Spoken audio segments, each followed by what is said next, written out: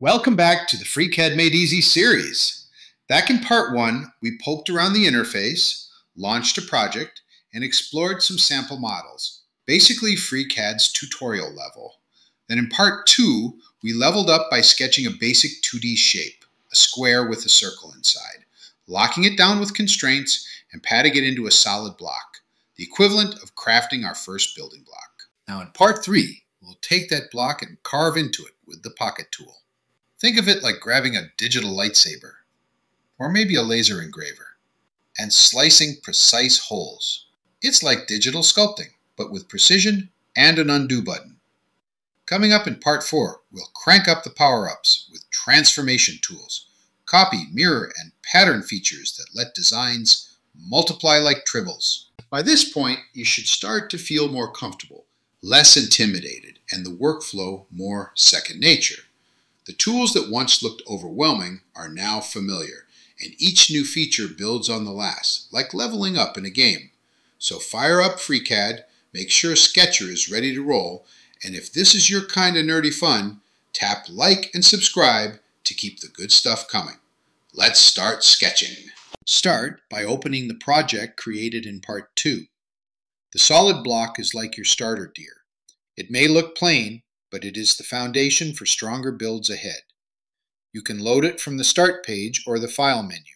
Either way, the quest begins. With the project open, FreeCAD lands in the Pod Design Workbench. Think of it as your home base. To start the new sketch, select the top face of the block. This ensures the Pocket tool has solid material to carve into. Create the new sketch by clicking the Sketch tool in the Part Design ribbon. Since the face is already selected, FreeCAD drops you straight into sketch mode. We are now in the Sketcher Workbench, the drawing board where flat 2D shapes begin, ready to be lifted into 3D. The toolbar ribbon has already been in action when shapes were sketched out. It sits right at the top, divided between geometry creation on one side and constraint controls on the other. Inside Sketcher, the Task tab steps into the spotlight on the left panel, providing direct access to parameters, constraints, and solver messages. At the very top of the Task tab, the Parameters box sometimes appears. It shows up when certain geometry is selected.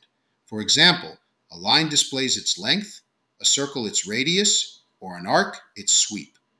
And it allows precise values to be typed in, instead of only dragging things around. Next comes the Solver area, which works like a warning light. It tells you when the sketch is under or over constrained. Below that are two handy panels, Constraints and Elements. Constraints are the rules of the game, making sure the sketch behaves. Elements are the players on the field, lines, arcs, and circles all waiting to be shaped. Together, they turn the sketch into a well-organized match where every move is tracked. Each new piece of geometry adds to the degrees of freedom, meaning how much movement or adjustment is still possible. Why does this matter? Because a sketch with leftover freedom can shift around unexpectedly. Constraints lock things in place so the design stays stable. Altogether, the Task tab works like a cockpit while sketching. Parameters, solver messages, and constraints are all right there to guide the process. To the left of the Task tab sits the Model view, showing the project tree. Every body, feature, and sketch stacked in order. It appears in most other workbenches too, serving as a true home base for navigating the whole design rather than just editing a single sketch. While Sketcher focuses on the sketch at hand, the tree view reveals the big picture, a project-wide map that shows how all the pieces fit together. Think of it as a compass when exploring a growing design. Once the Task tab and the tree view start working together, they feel like a tag team. The Task tab provides the nuts and bolts controls for the sketch being edited, while the tree view shows exactly where that sketch sits in the bigger design. Together, they prevent getting lost, zooming into details without losing sight of the project. For example, a sketch might be edited in the Task tab, while the tree view toggles visibility of other sketches or features, making the sketch easier to work with. Now that the lay of the land is clear, it's time to follow that map into action. The next sketch will drive the pocket cut. Use the external geometry tool to identify the bottom edge of the attached block. This anchors the new sketch to existing geometry so it stays connected to the base. That edge now shows up as a purple lifeline. If the block changes, the hole follows along, keeping the design consistent and reliable. Be cautious though. Leaning too hard on these references can be risky, like stacking Jenga blocks. If the base gets pulled out or reshaped, the whole tower may come tumbling down, forcing you to rebuild. These links are only guides. They do not lock the sketch in place, and the degrees of freedom remain unchanged. Next, use construction geometry to set up a grid that will guide the circle's position. Construction lines do not become part of the solid. They are like scaffolding, giving you reference points without cluttering the final model. Each construction line also adds to the sketch's degrees of freedom. The more lines you add, the more the sketch can move around until you lock things down with constraints. So the solver panel may show a higher count before you fully constrain it. With the grid in place, add a circle where the hole will go. Click once to set its center, then again to set the radius. At this stage, it is free floating. The grid will take over in the next steps to pin it down precisely.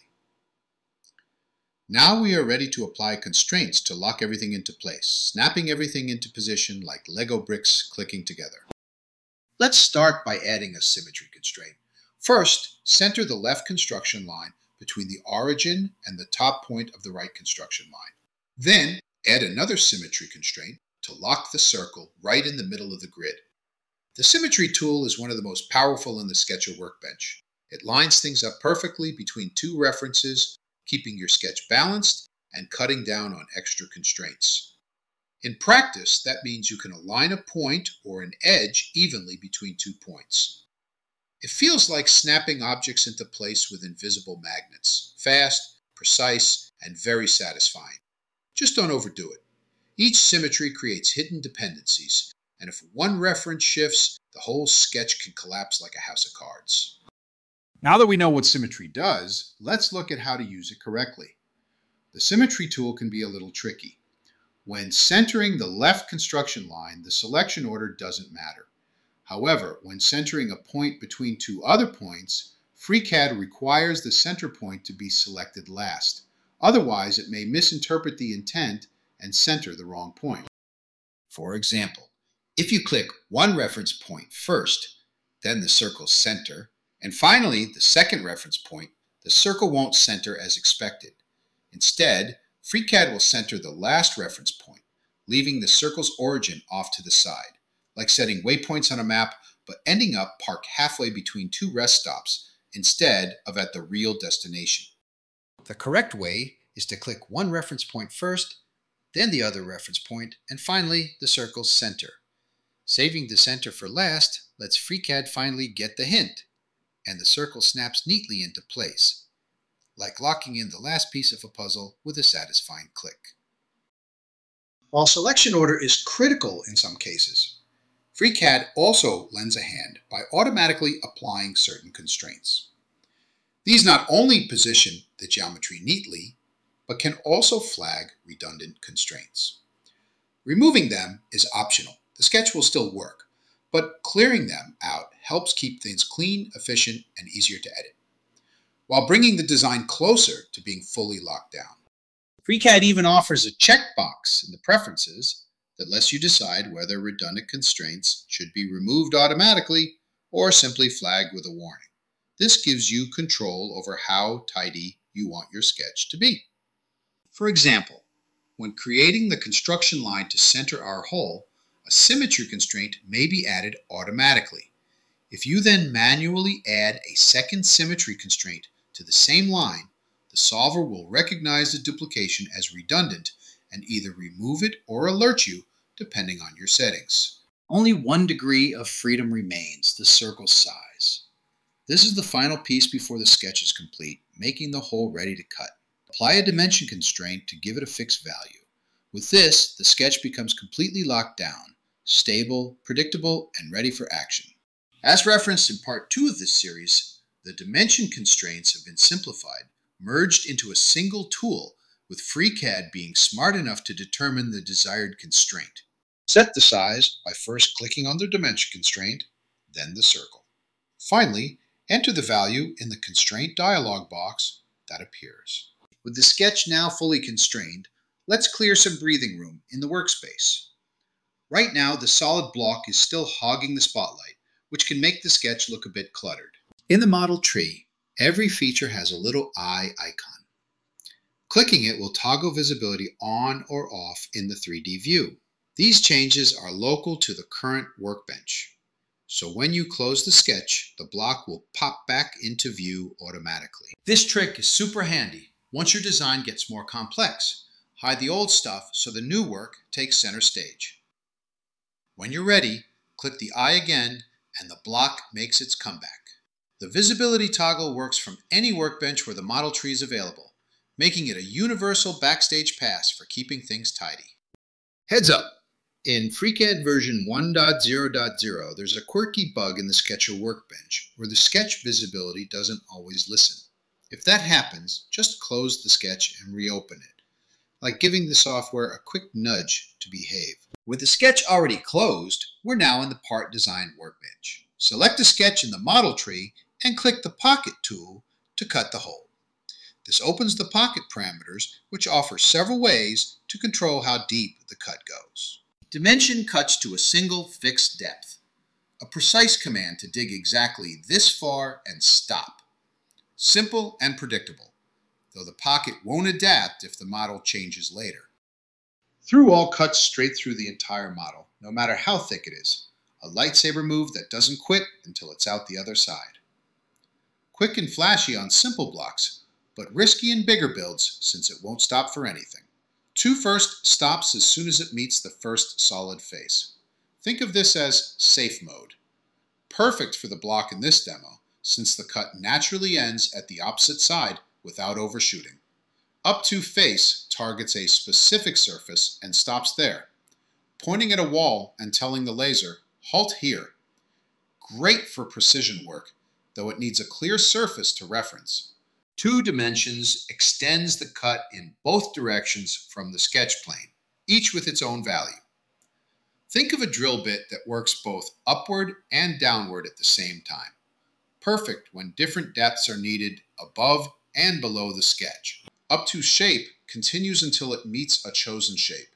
FreeCAD playing a game of 3D connect the dots.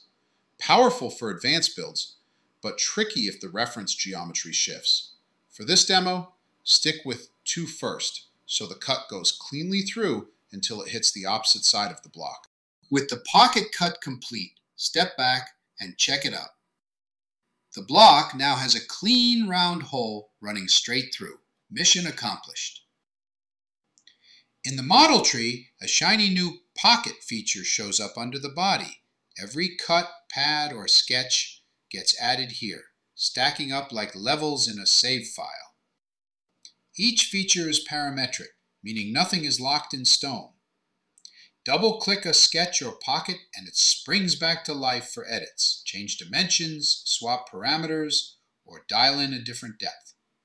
Think of the model tree as your personal time machine. Every move is saved, and you can jump back to fix mistakes or try new ideas without losing progress. This flexibility is the superpower of parametric modeling. Instead of rebuilding from scratch, a few clicks can reshape the whole design. This concludes this tutorial. You've now used the 2 core tools of part design: pad to add material and pocket to remove it. These tools are the bread and butter of solid modeling. Everything else builds on this push and pull of adding and subtracting. Think of it as digital sculpting with rules. Pad lays down clay, pocket carves it away, and constraints keep everything precise. It's less messy than real clay, and you get an undo button instead of sticky fingers. Coming up next, we'll expand beyond the basics. Part 4 introduces transformation tools, copying, mirroring, and patterning features so designs can multiply and evolve. We'll also unlock formulas, variables, and the spreadsheet workbench, giving dimensions a brain so models can adapt automatically. That's when designs start to feel alive, almost cloning themselves, sci-fi style, while still staying under your control. If you enjoyed this video, I'd really appreciate a thumbs up. And if you'd like to see more, please consider subscribing to Nerding Out with Nevin for the rest of the FreeCAD Made Easy series, along with plenty of other nerdy projects.